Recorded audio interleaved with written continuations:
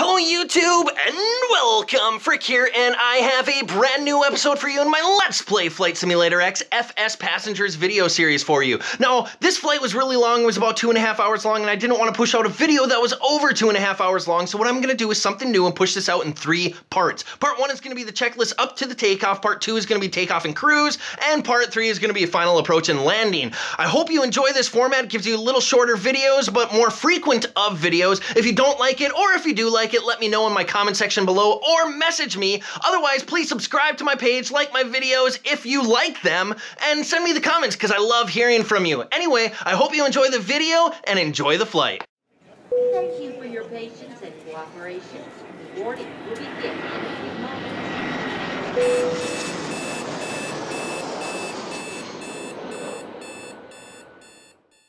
Hello YouTube, and welcome! Phriq here, and I have a brand new episode for you, no, a brand new season for you in my Let's Play Flight Simulator X FSPassengers video series for you. I know that I was gone for a long time, and I apologize for that. I said last hiatus that was going to be the end of my hiatuses. Hiati, I don't know what the plural is of that word, but it was going to be the last time, and I apologize for that. But as many of you, I am sure know, once changes start happening in your life, they seem to just keep on piling on, and keep on overturning, whatever. I had a lot of changes in my life, some good, some bad, but regardless, they were changes, but I am now back. And I have found a newfound motivation for making these videos, and I hope that it sticks. If you guys want it to stick, one way to help keep me motivated is by liking, commenting, or subscribing to my videos or channel, because honestly, that interactivity between you and I is what gives me the most motivation, especially from your comments. I love hearing from you. Comments and messages, so please send those away to me because I would love to have that interactivity between us. With that being said, you can also see there are some changes happening with this series. Well, at least for this season, that is. As you can see, we're not in a Cessna 172, or even a Piper Cherokee for that matter, but we are in the Carenado TBM Socata 850. This is a slightly bigger aircraft, and the reason I am doing that is because I have been listening to your requests. A lot of you have been wanting me to fly bigger aircraft and be flying IFR, so we're going to kind of compromise with you. I'm not going to do Airbuses or 737s or anything like that because there are a lot of channels dedicated to those huge airliners. So what I'm going to do is I'm going to kind of transition away from the general aviation aircraft and go into more of the charter level aircraft. Something like this TBM 850, which can hold 4 passengers, or maybe even a Beechcraft C90 or Beechcraft B200, which can hold anywhere, you know, from like 8 to 13 passengers, I want to say, between those aircraft. And on top of that, we are going to be doing some IFR flight. So why the TBM 850 Socata? I'll talk about it a little more in flight, but it is a very good transition aircraft if you are wanting to fly high into Class Alpha airspace, and if you're wanting to fly IFR. You can do that with the smaller general aviation aircraft, but this aircraft is so simple to fly that if you guys want to transition, this is a great one to learn on. So that's what we're going to go with. We're going to go with this TBM 850.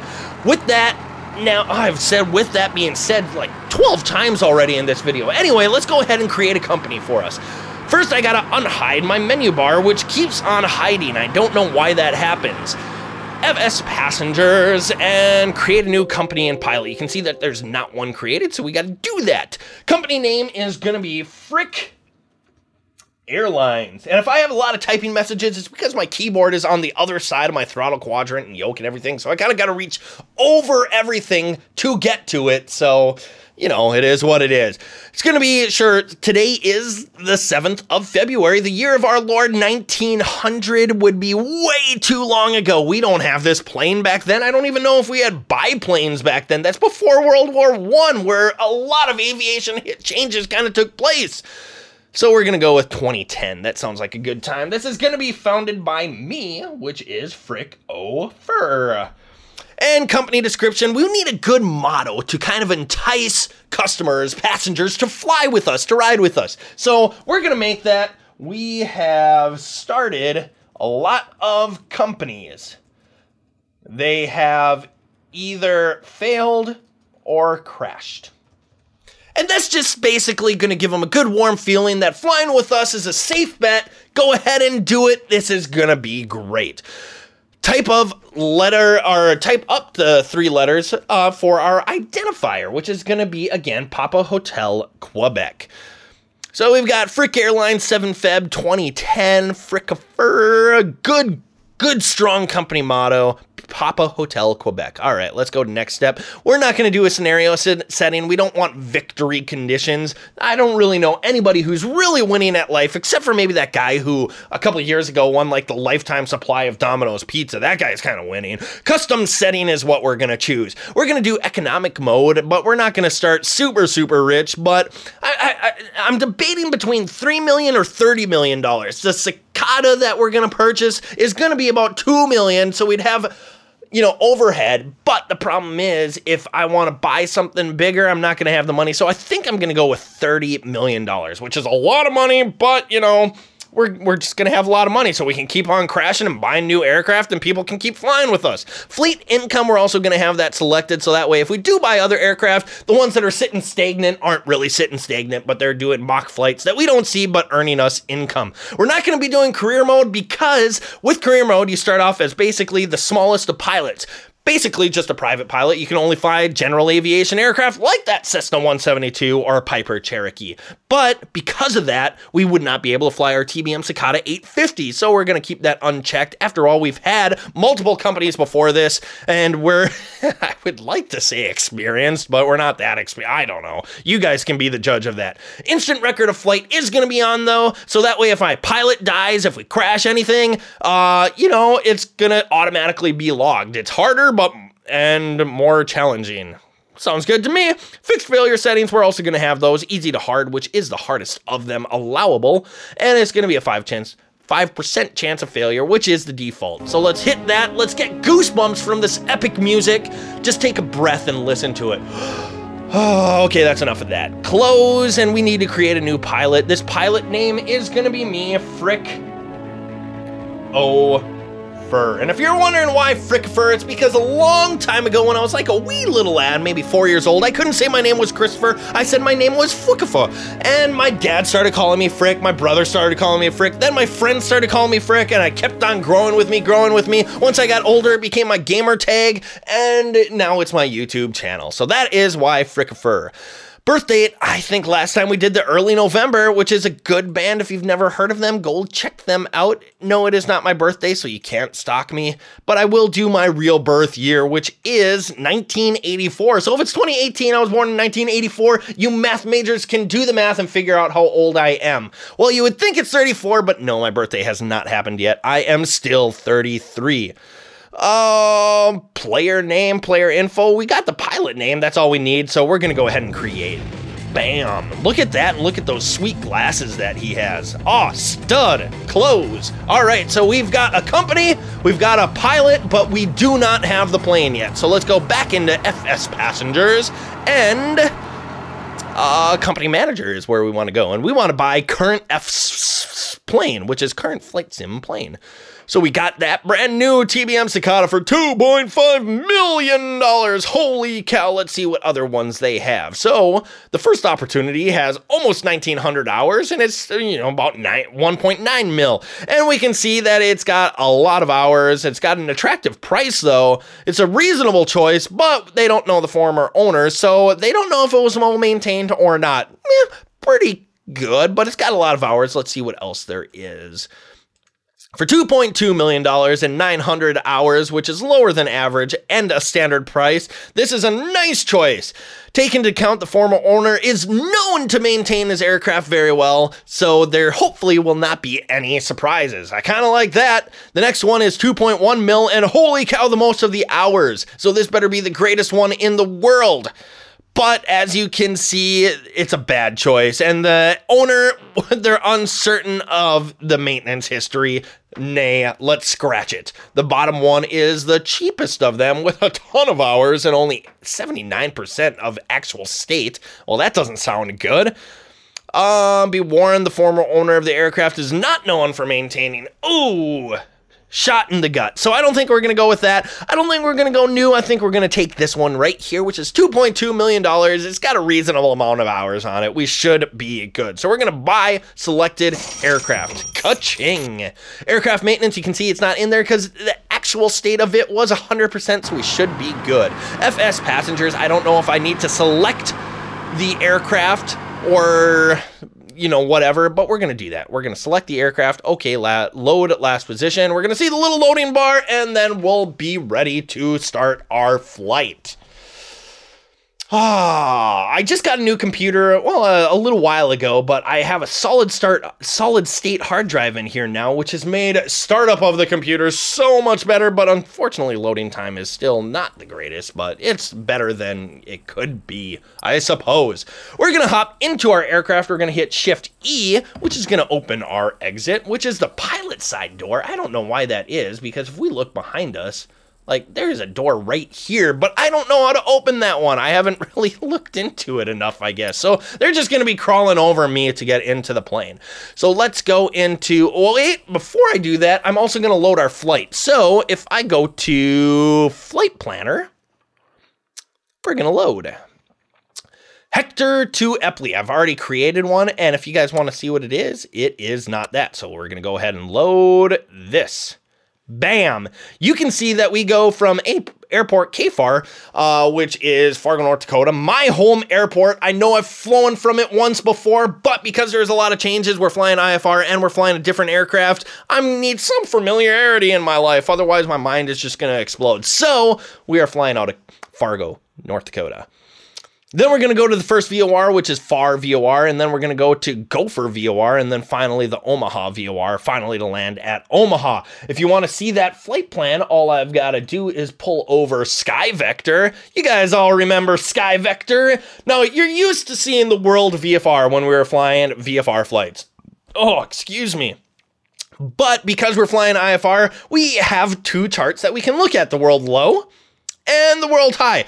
But if you saw earlier, our flight level was going to be 250, so that means we're going to be in class Alpha, above 18,000 feet. We are using World High. So we got Fargo, or KFAR right there. Here's the Fargo VOR, and then we're going to follow this J36 jetway. Now, why is that off? I don't know. We're just going to kind of move it right on, because that's what we want, is that J36 jetway, which is going to take us to this Gopher VOR, which you can see right there. And then we're going to hop on another jetway, which is the J21, which is showing up right there. And that's going to take us all the way down to the Omaha VOR and up into Eppley, or Omaha Airfield. Now, I expect somewhere around here we'll be in Iowa, but I expect that we'll start to get vectors for our final approach into Omaha, because you know, that's what the game normally does, is it doesn't do standard approaches very well. It usually just vectors you everywhere. So we're just going to deal with it. We're playing flight sim. It's a 10-year-old game. I mean, how much realism can you really ask for? We're trying to do the best with what we've got. So that's going to be our flight plan for right now. Also, you can see I got flightsimdb.com, which is up. It used to be fsxdatabase.com, but that got closed. Someone duplicated it. Now it's FlightSimDB, but we got KFAR and KOMA, which are the two airports that we're going to be going to. Now, if you're flying IFR, it's a good practice to file an alternate airfield. But I was looking at the weather. The weather is fantastic today. So it's well above minimums. We are actually to the point where we don't need an alternate. So I'm just not going to do it right now. I'm not going to get into all to the creepy stuff of what it's actually required to file IFR, at least not right now. We're just know that we're going to be doing it. AirNav, I also have this pulled up, which is the real world information. So this is all for simulator. This is real world. The reason I pull this up is it's got like airport diagrams, and it's also got the approach plates down here. This is, well, we're not going to be approaching Fargo, but we're going to be approaching Eppley, which is down here, and you can see that they have a lot of approaches. We have some stars and some IAPs, but we're not going to be using those. We're going to just basically be getting our vectors into either, you know, ILS, runway localizer. It'll probably be ILS for runway 36. Based on the weather that I was seeing in the METAR. This is all real world weather. The reason I get that is through Active Sky Next, which is right here. Already pulled up, and you can see I was kind of looking around. If we go to KFAR, there's our aircraft. I don't want the user aircraft. I want the METAR right here. So you can see, I'm looking at the top part. You can use the decoded version if you want, but the top part says, on the 7th at 15:53 Zulu, winds are 240 at 7 knots, 10 statute miles, visibility, skies clear. Dew point 21, our temperature 24, altimeter 3039. So that's, you know, it's a really good weather. Let's go check out KOMA. At KOMA, you can see that on the 7th at 15:52, it is winds 350 at 11 knots, so we got a little stronger winds, but they're basically right out of the north, so we'll probably be landing at runway 36. They also have a runway 32, so if they shift while we're in flight, we can maybe expect that. Also 10 statute miles of visibility, few clouds at 1,500 feet, dew point 12, temperature 16, altimeter 3050. So also great weather. So I'm just going to move that over to the side, and I'm going to minimize this, and we're going to load our flight plan 250. Okay. No, I don't want to move it, because if I do move it, it's going to set it to the active runway, because that's what was selected when I created the flight plan, so we don't want that to happen. Also, one last thing I want to show you is over here, I have the normal procedures for the Carenado TBM 850. And I'm gonna, I think over here I have it to the before starting checklist. You can see that it's almost like a third down or a fourth down. That's because there's a lot of pre-flight inspection stuff. But we're not gonna do that because this is a video game, and so we're just gonna simulate that we have done it. Now let's go into FSPassengers and start a flight. No parking brake, of course. We're gonna throw out these yokes, because who likes to fly with yokes? We like to fly with, like, extra sensory perception, ESP. I think that's what it stands for. And now let's go into FSPassengers. Parking brake is on, start a flight. There are 4 passengers who are ready and willing to fly with us, so let's hit OK. As you can see, company is Phriq Airlines, payload model, I don't know. So it was kind of screwy when I started this. It didn't have the TBM 850, so we kind of had to build it. Hopefully it works out. We'll find out. We have 2 passengers, as you can see, in the front and the back, because we have 4 sets of seating. I could technically fit 5, but I'm never going to do 5 because the 5th passenger would have to sit in the co-pilot seat, and I am pretending that I actually have a co-pilot. His name is I don't know. We'll think of a cool name later on. Let's add some luggage in here. So let's go ahead and put it in the rear. Even though this says front cargo, I don't know if the TBM 850 has a front cargo part, but I know in the rear it does have the netting for cargo, so we're just gonna put it back there. Probably gonna throw off our CG holy Hannah way off, but you know, we'll have to deal with it because it's not properly modeled. With that being said, we'll keep loading. Oh, we're way too high. I should have. There we go. 105 pounds of cargo. What are we taking down there today? We've done kidneys, we've done gummy bears, and today we're doing Monster Energy Drink. Why? Because I'm drinking one right now, and that is the first thing I saw. No, I am not sponsored by Monster or anything like that. I have no sponsors. I don't make any money doing this, so, you know, that way you can at least know that I'm being fair and I'm not trying to sell you guys crap. Set type, this is going to be a normal flight, so let's go ahead and set that type, and we are going to do a real-time load. Destination, I'm not going to do that because I never took the time to figure out how long it was going to take me to fly there. I'll do that in the future, but not right now. Okay, real-time load. I try to keep everything realistic as possible, as you guys know, but we need to take some liberties given that this is a flight simulator. So we have 4 passengers, takeoff weight, fuel is right there, center of gravity is 0%, so maybe that is pretty good. Never exceed speed is going to be 266. We're in flaps extended 135. We'll just make sure to abide by all of that. So let's go ahead and start flight. We're going to move the FSPassengers window up here, and while they're getting in, let's start our checklist. So before starting engine, pre-flight inspection is simulated completed. Cabin access door is not closed and locked, nor is the pilot door, nor is the baggage stowed, but we're going to pretend that it all is. Parking brakes are set, weight and balance are computed and checked. Pilot seat and the right pilot seat adjusted and locking. This all for real aircraft kind of stuff. Belts and harnesses can't do that. Normal mask microinverter, about the first thing that is actually something we can do, which is right here, and you can see it's in the norm position. I could lift that up if I wanted to, but we're not going to do that. We're going to have it in the norm position. This, I believe, is used for emergency oxygen, but I'm not 100% sure what it's used for. I've never flown this aircraft in real life, and I tried looking into the technical order for the aircraft, which is like 800 pages, and I even searched for microinverter, and I could only find it 3 times, and it never said what it was used for. So if any of you out there know what it's used for, please let me know, because I would like to make sure that I am putting out the correct information. But like I said, I do believe it is used for emergency oxygen.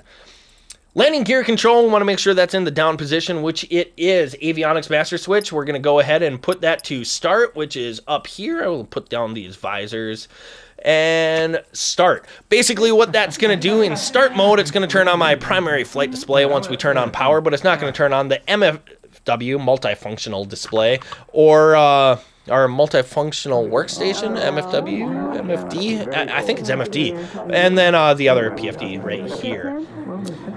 Radios on and adjusted, we can't do that until we get power ignition.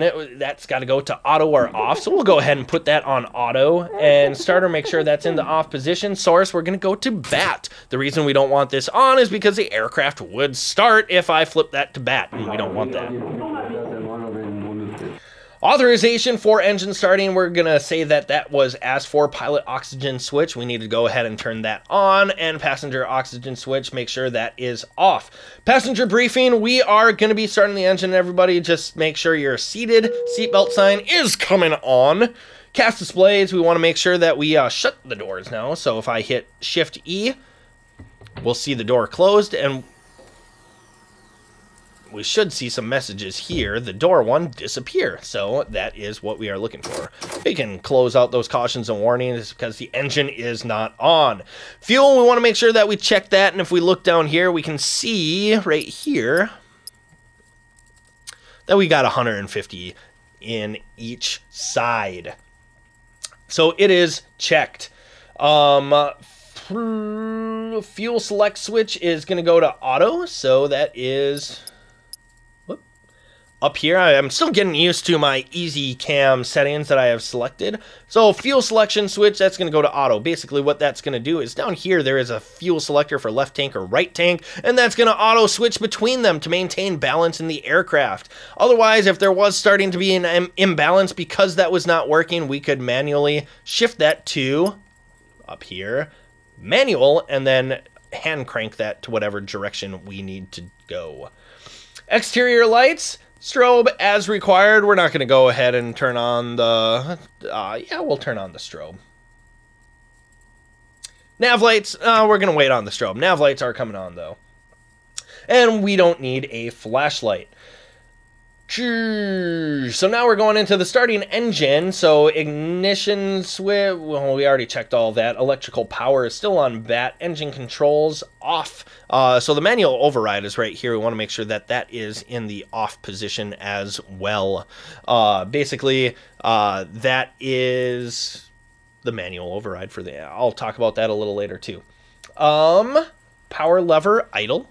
This is the power lever. It's not a throttle now, it's a power lever. And I'm sure I'm going to keep on calling it throttle. This right here is going to be our propeller governor lever, and that's going to go to max RPM. And this you would think is mixture control, but in this aircraft it's actually condition lever. So we're going to make sure that there's both high idle and low idle. We want it in low idle right now, which is about right there. Actually, it's in the cutoff for this right now. Flaps, we want to make sure it's in up position, which it is. Auxiliary boost pump, we want to turn that on, and that is right here. So now you can hear that running. Propeller area, all clear, all clear. And the next things are a flow in the checklist to basically start the engine. So what we're going to do is we're going to go up to, gonna hold the brakes down, and we're gonna turn the starter to on, and we're gonna give us into where we can see the fuel flow going and everything like that. Everything's starting to kick on. Pushed it up into low idle right here, the mixture, or not the mixture, the condition lever, and that's in low idle. Beautiful. It'll warm up, and then it'll start to settle down again, which you can see right there with the prop.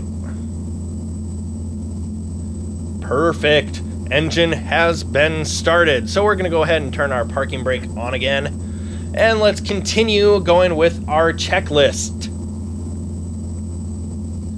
There's a lot of things in here. Condition lever is high, idle now.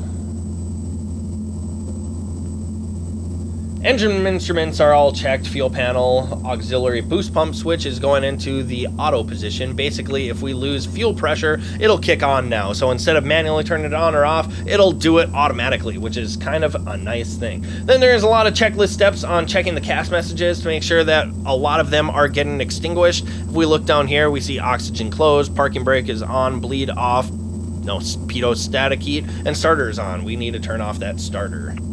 Also, we're going to turn off this oxygen right here, and we're going to come down here and turn on our bleed air. And you can see that all those went away. Next, what we want to do is back up here, turn our avionics back on to the on position so you can see everything is now coming on. We'll click that. And our flight plan is already loaded because that is something that happens when you load a flight path in Flight Simulator X. If we did not do it that way, we could manually enter it down here, but that would take a while to do, and that's why I did it through Flight Simulator X. Next, let's go and turn off all these.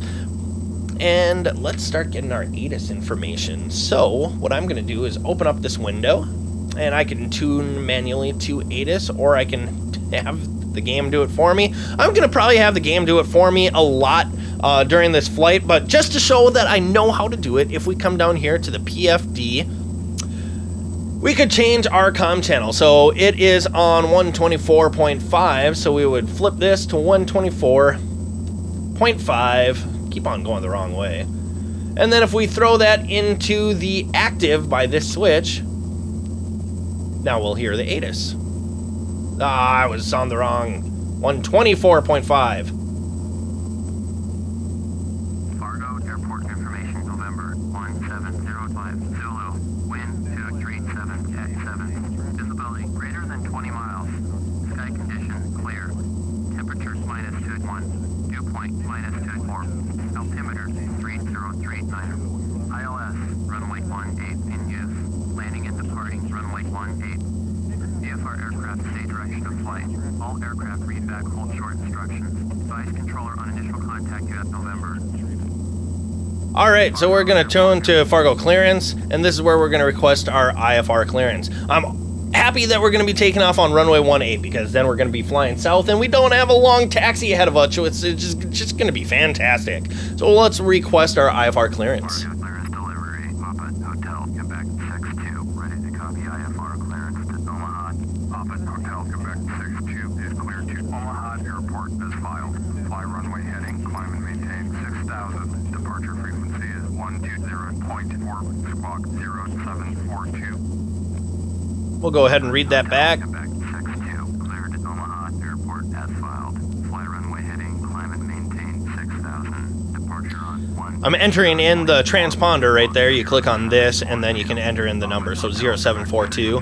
We got to fly runway heading. If I minimize my checklist on my other screen and pull this up, go to here, we can see our runways and we can see our headings, I believe, are on here. Maybe they're not. Could have sworn that it used to have runway headings. So we're going to be taking off runway 18. I bet you if I look at this, course heading is 176. So that's going to be our runway heading. So that's what we're going to tune our heading bug to, 176. Whoa, too far. 176. Also, they want us to climb and maintain 6,000 feet, so on my altitude select right here, this is all for the autopilot, we're going to go ahead and turn that to 6,000. Next, I'm going to look up and turn our autopilot on, but it's not engaged. We would have to engage it here to have it function. Now, I think we are all ready to go. We can double check with our checklist. And next is starting engine with GPU, which we're not going to be doing. Monitoring, we've monitored after starting engine. Generator, did I turn the generator on? Good thing we do our checklists.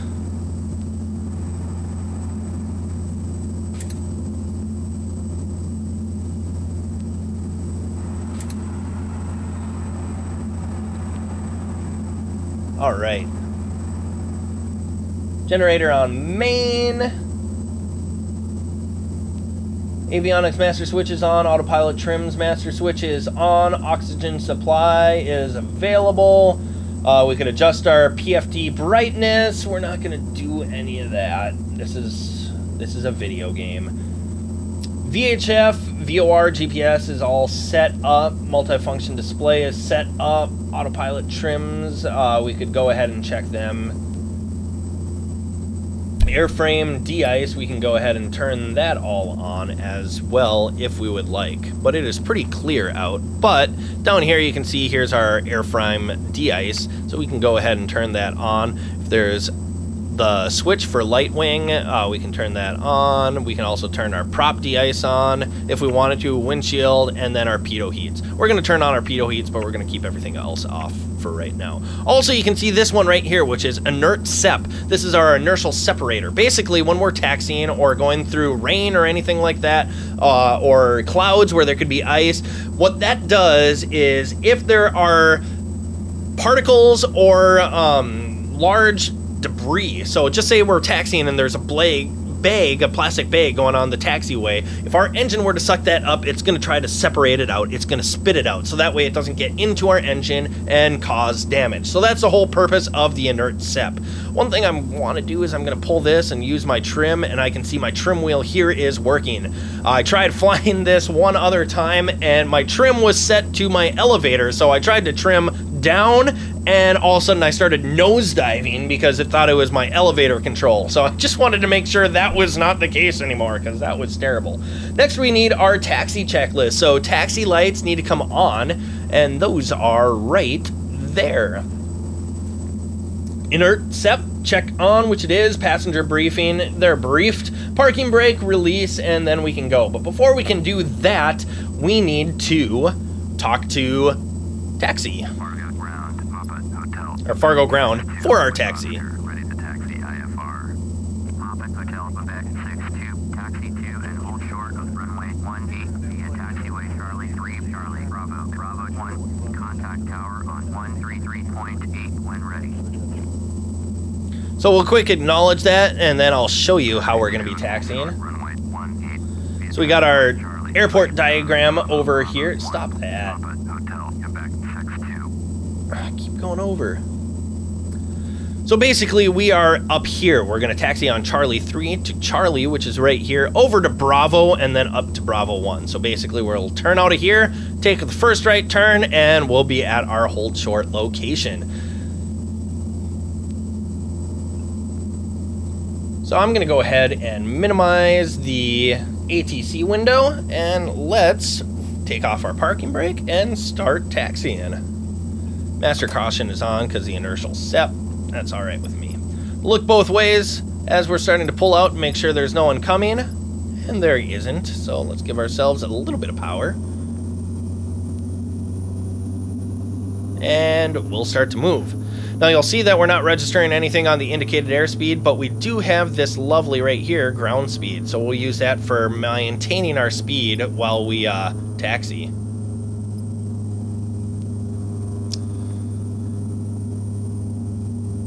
This plane here always looks like it's so close, so I'm going to stay a little to the left of the yellow line right there, because I'm so scared that we're going to clip wings, and I don't want that to happen. Also, one thing that is nice about this aircraft is it doesn't have a castering front wheel. It actually is attached to the rudder pedal, so when I turn right rudder on, it turns.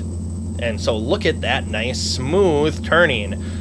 Probably should have looked left earlier to make sure there was no aircraft coming, and I didn't. That's why that turn looked a little crappy. We can see we're on Charlie right now. Black on yellow. You're the fellow, or something like that. yellow on black is where you're at. I think that's how I used to say it. And taxiway Bravo is right here, so we're gonna turn right.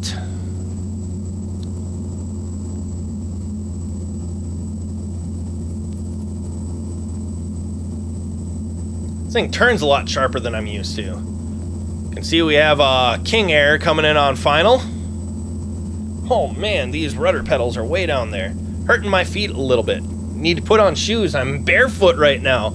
Flying barefoot. I would not recommend that. That sounds like a terrible idea.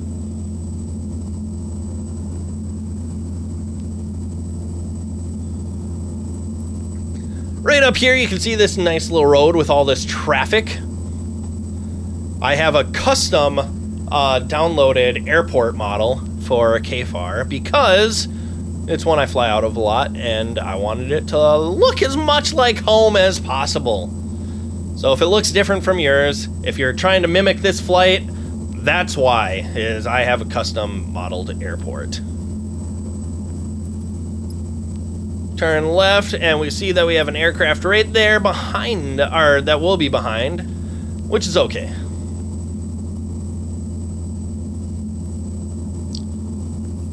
Pulling up my checklist as well while we are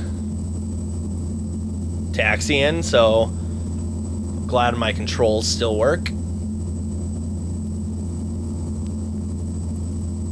And we won't get too close to this fella.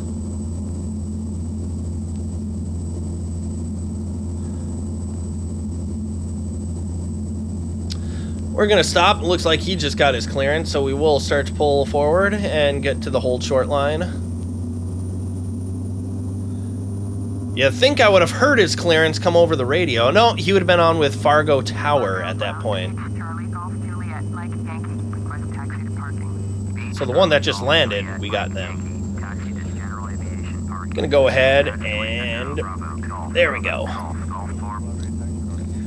Parking brake is set, condition lever, high idle, propeller governor. We're going to feather that twice, and we'll hear the engine sound change because it's trying to cut through more air because of that. But what that does is it really pushes oil in there to make sure that it's feathering properly for one, and for two, that we get that oil flowing.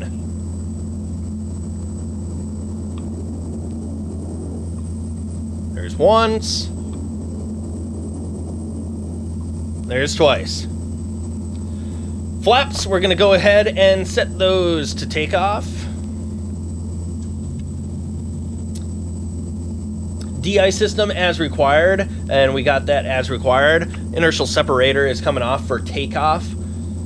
We could turn on our pitot heats and everything now too, but we already got our pitot heat on, and all that we show here is parking brake. Next thing I need to do is down here is our oxygen. We need to get our cabin pressure up because we're going to be flying at flight level 250, so we're going to start putting our cabin pressure to 8,000 feet, which is what we're going to use for our cruise. So what you can see is the outside is what the cabin pressure is going to be. The inside is the flight level that you can fly to if you have that cabin pressure selected. So if we're going to be at 250, actually we need to go to about 6,000 feet because we can't go above 2.5 because that means that we can fly up to 25,000 feet. So we're going to have it at 6,000 for the pressure.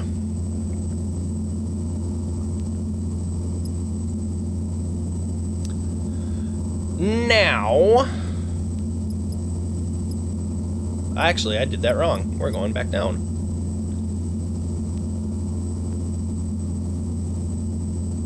We want to be above. So we're going to have 7,000 feet set. Next, we'll look both ways. Make sure no one's coming. Those lights, I don't know why they were black. We got all our flight controls deflected, free and correct, and all our trims are adjusted. All seatbelt signs are set. CAS, we want to make sure that we check that, and there are no messages except for parking brake. Fuel has been checked, and you can see we're at 149 in both. Flight instruments checked. One thing I'm going to do is, if I come down here to my primary flight display, click on this PFD button, you'll see this comes up. I'm going to click on wind, and then option 2, now we have our wind. So currently, it is pretty much coming right at us at 7 knots. So one thing I like to do. The other thing is we'll quick go back here. No, I don't want that. And then eventually we'll change our CDI. So we were on our heading 176, and that's what we want. So when we turn on our heading mode, that is good. I'm not caring about these VORs right now, but I can go to my CDI button and do GPS. So that way when I go into nav mode, it'll start following our GPS course. Engine instruments checked, batteries are charged, parking brake is going to come to the released position. So let's go ahead, contact Fargo Tower, and get clearance for takeoff. Fargo Tower, Papa Hotel, Quebec 62 at runway 18, ready for takeoff, IFR to Omaha. Papa Hotel, Quebec 62, cleared for takeoff, runway 18. Awesome, we are cleared for takeoff. Let's acknowledge that and start pulling forward.